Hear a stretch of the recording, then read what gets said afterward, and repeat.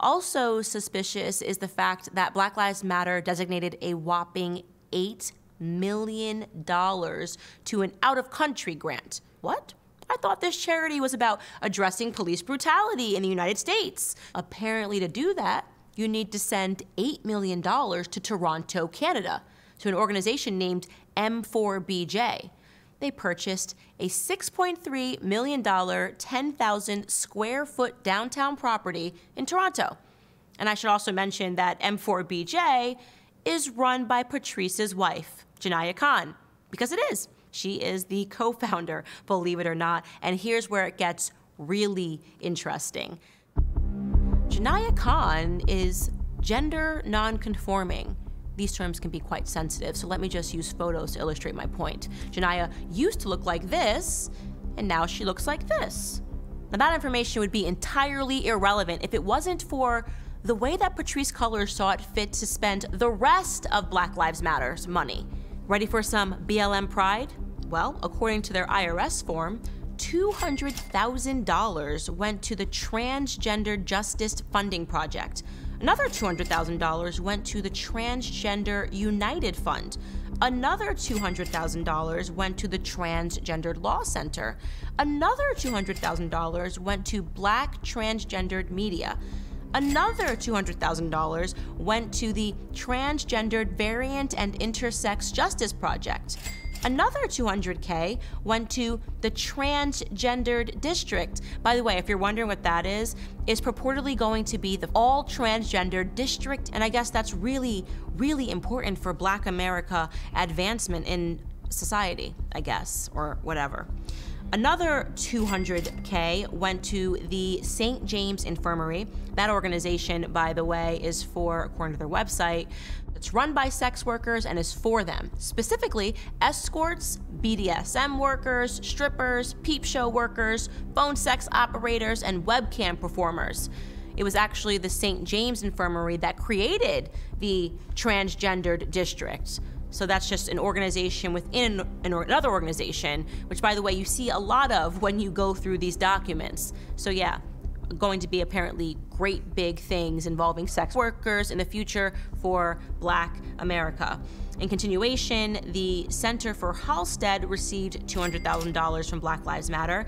They are Chicago's community center dedicated to securing the health and well-being of lesbian, gay, bisexual, transgendered, and queer people of Chicago. Similarly, we have the Audre Lorde Project, which received $200,000, and according to their website, they are a lesbian, gay, bisexual, two-spirit, trans, and gender non-conforming people of color community organizing center. Another $400,000 went to Transgender Advocates Knowledgeable Empowering, or TAKE, as it's known for short. The founder of that organization is a transgendered individual by the name of Daronicia Duncan Boyd.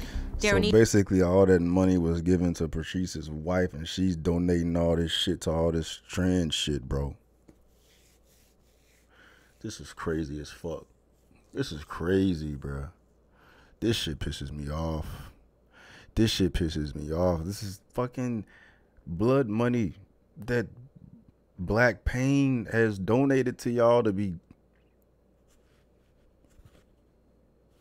And what frustrates me the most is that the Black folks that need to hear this, they need to watch this, they're not gonna watch it, they're not gonna hear it, they're not trying to hear it because they hate Candace Owens. The motherfuckers she needs to listen are not gonna listen. Bruh, I'm like, how? Damn, bruh. Damn, dog. She is also the executive director of the Transgendered United Fund, which I mentioned earlier, which secured $200,000. So a total $600,000 of BLM money went to a transgendered woman named Daronicia Boyd, who is operating two charities. I found that piece to be very interesting. Here is Daronicia describing in a 2020 interview how they were able to use that money that was received to the organization to purchase more real estate. We're opening up a new resource center here, and the resource center is almost 3 times as big as our last space that we was in. So we have lots of space and lots of rooms for our clients to come in and enjoy. I noticed that real estate seems to be a common theme amongst these transgendered organizations. Remember, there's the first ever transgender district, and there are also a couple of houses that are named on their IRS documents. For example, an additional $200,000 was given to the House of Tulip. According to their website, the House of Tulip provides zero-barrier housing to trans and gender non-conforming people. But the one that really stood out as the most nonsensical is the $200,000 that went to the Griffin Gracie Retreat and Educational Center, known as House of jjGo for short. According to that website, they provide services and resources that positively impact the lives, history, and visibility of transgender, gender questioning, and gender non-conforming persons.